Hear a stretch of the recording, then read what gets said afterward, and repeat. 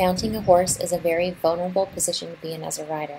A lot can happen between the ground and the saddle, so it's very important that your horse is comfortable and that they know as your partner that their job is to stand still while you are mounting. I start this process by getting Matador comfortable with the rope swinging over the saddle. I'll do a jumping motion to simulate getting into the saddle. He jumps a little, so I reassure him that everything's okay, and then I continue jumping. This process should be repeated until the horse is 100% comfortable. Once he is comfortable with the jumping motion, I make sure I have the lead rope handy, and I'll put my foot in the stirrup. I step up without swinging my leg over, and I'll pet his neck, and then step down. This time, when I step up on Matador, he takes a step, and I gently ask him to be still with the lead rope, while I'm still in the side of the saddle.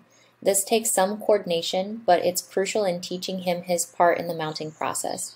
If your horse has a habit of walking while you're swinging a leg over, you should repeat the half mount until they will stand still. Once the horse is comfortable and standing still, I'll finish swinging my leg over and sit quietly down into the saddle. I then try to sit in the saddle for a couple of minutes before asking the horse to move their feet. Horses are habit-forming animals, and many times they want to please us and will offer what they think we want. So, if every time we get on a horse we immediately ask them to move, they will start to anticipate the request and start moving as soon as the mounting process starts.